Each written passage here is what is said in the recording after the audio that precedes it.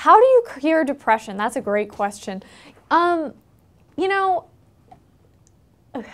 so many people have depression. I think the statistics, my stepson and I were looking at the statistics the other night. He was telling my husband and I, and I think that people with antidepressants have gone up by 400% in the last 3 years.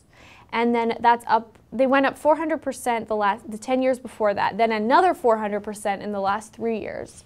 And 1/4, 25% of women between the ages of 40 and 50 are on some sort of antidepressant medication. So most people, I mean a huge amount of people are depressed. And I mean I was. And you know, for me, the tools have given me a way to cure depression naturally.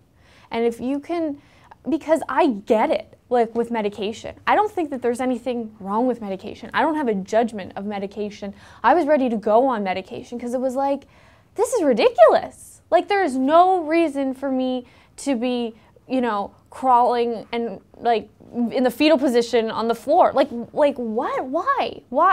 You know, there was nothing in my daily life that really warranted that.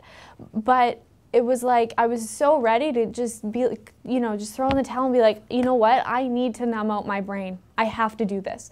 And that's what antidepressants really do, is they're numbing you out. And sometimes being numbed out feels really, really good. And I can definitely see why people become alcoholics and use drugs. I totally understand that. But it's like, you know, that's one option, but it's not a very good option because then you're not actually being yourself and you're really suppressed. And so if you can, you know, the tools of access are a really good alternative because, you know, you don't have that intensity and the severity of that depression and that heaviness and that weight or those ups and downs. But you also don't have to numb yourself out to not have that. So that, you know, there really are ways to be happy. There's alternatives out there and you just need to look in the right places and you can find them.